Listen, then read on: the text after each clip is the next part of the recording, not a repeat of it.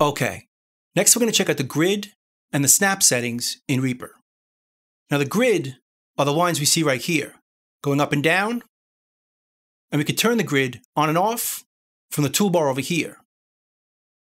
Turn it off, we don't see the grid lines.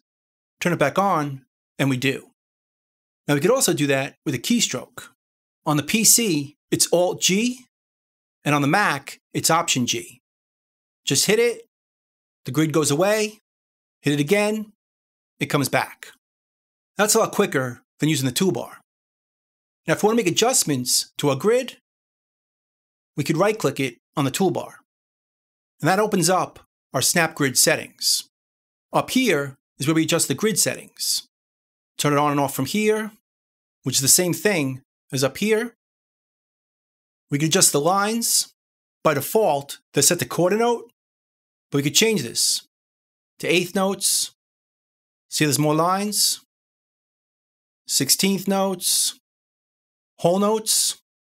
So there's just lines on each bar. But let's put it back to quarter notes, which is the default. We can change the way the lines look. Over here, by default, they're going to show up as dotted, but if we turn them off, they become solid lines. A little bit easier to see if you prefer. And like this, they're dotted, a little more faint. We can decide how they show through our items. By default, we see them through the items. We could change it to be over the items or under them. So we don't see the lines in the items, just underneath.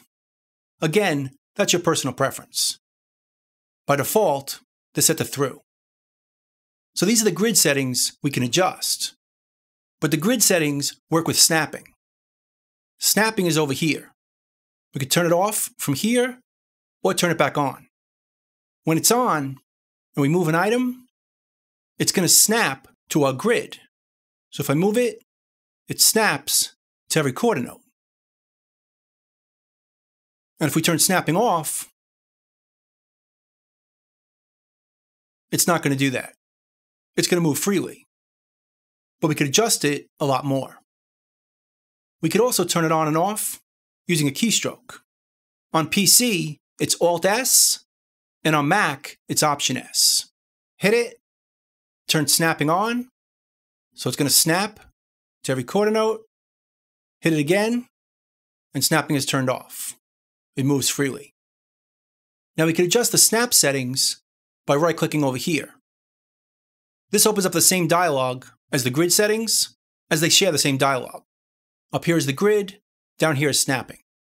Let's turn it back on, which is the same thing as turning it on from here, or using the keystroke. Now the first thing I want to show you is down over here. Snap to grid at any distance. This is on by default. So when snapping is turned on, and we move this around, it's going to snap automatically. You can't move the item anywhere in between. It's either snapping when snapping is turned on, or it moves free when snapping is turned off. But we can get somewhere in the middle. Let's open the settings up again, but this time we use a keystroke. On the PC, it's Alt-L, and on the Mac, it's Option-L. That opens up the settings here. And let's turn this option here, snap to grid at any distance. Let's turn it off. And when that's turned off, and snapping is turned on, it's still going to snap, but only when you're close to that spot. Where at bar 4, it snaps as we get close to it. But you can place it anywhere in between. Let's zoom in a bit. So if I go over here, it seems like it moves freely. But as we get closer to bar 4, this quarter note, it actually snaps. Kind of like a magnet. It kind of attracts to that spot. Or the next quarter note here, or this one. Now we could adjust how much it attracts or how closely it attracts to the line based on the setting right here, snap distance. Right now it's set to 4 pixels. So if we're within 4 pixels, as we move it right here, it's going to snap. But if we move past 4 pixels, away from the line, it no longer snaps. Now personally, that's a bit too sensitive for me. I like to go a bit higher. So let's make this number a little bit higher. Let's try 8. Now if we're within 8 pixels, it's going to snap. So it's a little bit easier to notice the snapping. This one, or this one. And if we go even higher, let's try 25. Now it's going to snap a lot more aggressively. Snap. So it's a bit harder to go anywhere in between. And again, that's a personal preference. But I like to use 8. And this only matters if we turn off snap to grid at any distance. When this is turned on, it's not going to matter. It's going to snap if it's turned on, or not snap if it's turned off. But if we turn this off, it's only going to snap when you're within 8 pixels. Like this. So you can go anywhere in between without it snapping. Now the next option I want to show you is right over here. Snap relative to grid. Right now it's snapping based on the left edge, right here. But if a useful transient isn't on that left edge, let's say we line it up like this. Let's zoom in. So that this hit is right on the downbeat. Now if we want to move it to a different bar or different beat, it's going to snap based on over here, not based on over here. So if we do it, see how it snaps over here or over here? That's not what we want. We want it to snap relative to this line over here, so that this spot lines up with the grid. So if we choose this mode here, snap relative to grid, it's going to behave that way. And notice, the icon here looks a bit different, letting us know we're in relative grid mode.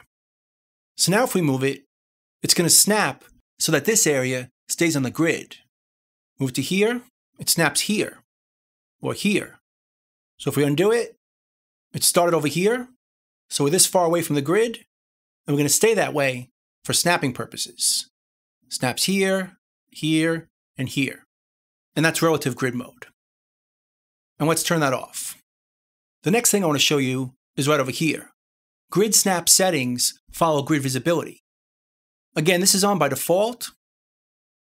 So even with snapping turned on, if we turn off the grid, it's no longer going to snap.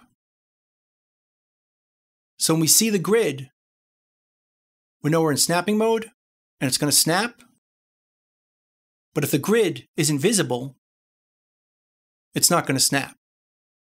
And again, that's on by default. But we can separate that. If we turn this option off, now our grid and our snapping are totally separate. Right now the grid is quarter notes. We could change the snapping to be eighth notes. So now if we move this over here, it's going to snap to the nearest eighth note. Here, here. Even though our grid is set to quarter notes. Or we could turn off the grid by hitting that keystroke, and it's still going to snap. Because our snapping settings are independent of our grid. And that's adjusted over here. Grid snap settings follow grid visibility. If we turn this back on, they're not separate anymore. Turn it off, we can separate the snap settings from our grid. So our grid could be on, set to whole notes, and our snapping could be set to quarter notes. See, our grid is on whole notes, but we could still snap to the nearest quarter note. So it's completely separate. But let's put this back so they're both the same again. And we'll put this back to quarter notes. So now we have a quarter note grid, and we're also going to snap to quarter notes. Now up over here, we can decide what snaps. By default, these are all turned on, but let's go through each one. The first one decides if media items are going to snap to selection, markers, and our cursor. So if we create some markers, like here, here, and here, that aren't on the grid, and create a time selection over here, and put our cursor over here, when we move our items, it's going to snap to all those things. It's going to snap to the end of the time selection, the beginning of the time selection, our markers, and our cursor. And that's decided right over here. Media items snap to selection, markers, and cursor. And we can do the same thing with our selection. If we're creating a selection, it's going to snap to our markers or to our cursor.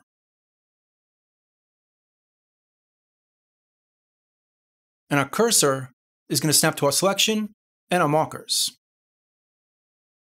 So here's our selection, here's the markers. If we place our cursor, it's going to snap to the end of the time selection, the beginning of it, and any of the markers. Now down over here decides what snaps on the grid. The first option is media items. Obviously, you want your media items to snap to the grid, like this, like we've been doing all along. But we could do the same thing with our selection. Let's clear the selection. Now if we create one, it's going to snap to our grid. But only if that's turned on. If this is turned off, it doesn't work for our selection. It doesn't snap. And the same thing for our cursor. Whenever we click our cursor, it's going to snap to the nearest grid line. Here, here, or here. And that's set up right over here. So all these options could be turned off or turned on, based on your personal needs. Now down over here, we could snap our cursor to the edges of media items on any track. Let's make a few more tracks. And let's place them not on the grid, somewhere in between. So now we can place our cursor, obviously on the grid. It's going to snap, but we could also place it at the beginning of items, even if we're not on that track. Like over here, if I click, the cursor snaps to the left side of this item, or this one, even from down here. So it snaps to the edges of any of these items, which is very convenient for copying and pasting. Let's say we wanted to line up this one with this one. Just cut it, click over here, and now we know it perfectly in line with this one. So we can paste it, and these two items are now lined up. And that's this option over here. Snap cursor to edges of media items on any track. But it's off by default. Now we could also decide what actually snaps. By default, it's going to snap the start or the snap offset. So when we move these around, just the beginning or the snap offset, which is this right here, this snap offset right here, just those are going to snap to the grid. The left edge or the snap offset, let's get rid of that. So it just works for the left side. But what about the right side? Let's say we're using a reverse sound right over here. We're not as concerned about the left side. We want the right side to line up with the grid. So we could change that over here. Set it to snap both the start and the end. If we choose that, now we can move this around so it ends on bar 17. See how it snaps right there? That's very convenient for reverse effects. But there's one other option that's even more flexible. And that's the option over here. Mouse position dependent. If we choose this, if we put our mouse towards the front of the item, that's what's going to snap. Right here, or here, or here. But if we put our mouse towards the end, that's what's going to snap. So again, it's more flexible for doing reverse effects, while still allowing us to work the way we normally do. Just grab by the front, and the left side is still going to snap. Only if we grab this side is the right side going to snap. So it's a bit more flexible. But let's put this back to the default. So it's only going to snap on the start or the snap offset. Now the last option I want to show you, and that's to snap media items to nearby media items up to 10 tracks away. That's the default anyway. You could change this to your preference, but here's how it behaves. So let's say we wanted to line up this item with this item. They're 4 tracks away, but with this option turned on, they're going to snap to each other. So not only are these going to snap to the grid, but they're going to snap to each other. Like this one. See, it snaps. See that blue line? Allowing us to line up our media items. Let's move it to line up to this one, which is a few tracks away, or this one, or this one. So it's great for lining up our items. And it's set up right over here. Snap media items to nearby media items up to 10 tracks away. If that's too much for you, and as you're moving them around, they snap a bit too much, just turn this off or change this to a lesser value. Now there's one last thing I need to show you, and it's probably the most powerful part of using snapping in Reaper, and that's disabling it using the Shift key. So right now, with snapping turned on, over here, these items are going to snap, either to the grid, to our cursor, to each other, to markers.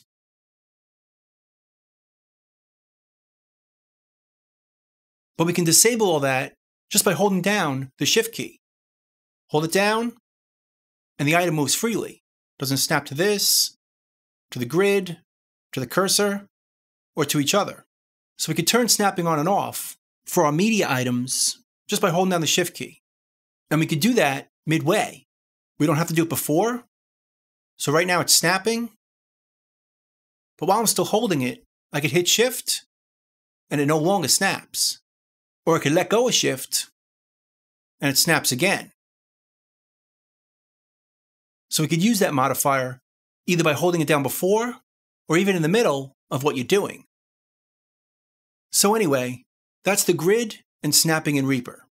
I hope you can see how powerful these features are, and let's move on to the next video.